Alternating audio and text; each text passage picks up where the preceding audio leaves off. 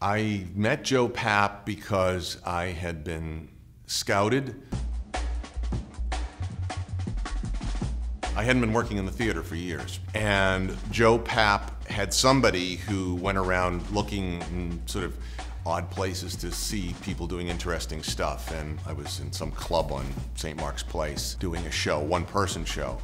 And they said, would you like to come up and meet Mr. Papp? Which was, for me, very exciting. I was a theater guy, and Joe Papp was the reigning god of theater.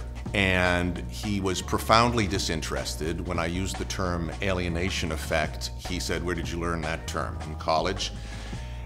So anyway, he said, I heard you do this solo stuff. Could you do some of that for me right now? And I said, look, I didn't come up here to audition.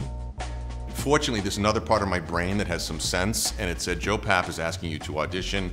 Get off your butt and audition for Joe Papp. So he says, I've never done this before, and he clears all the stuff away in his office and invites everybody in the building into his office to watch me get up and start doing one of these solo shows. Afterwards, the woman who had brought me up there said, did he show you around the theater? And I said, yeah. And she said, did he tell you about actors that he's worked with for the past 30 years? And I said, yeah. He said, did he put his hand on your shoulder? And I said, yeah. And she said, you're in. You're going to have a show at the Public Theater. And it changed my life.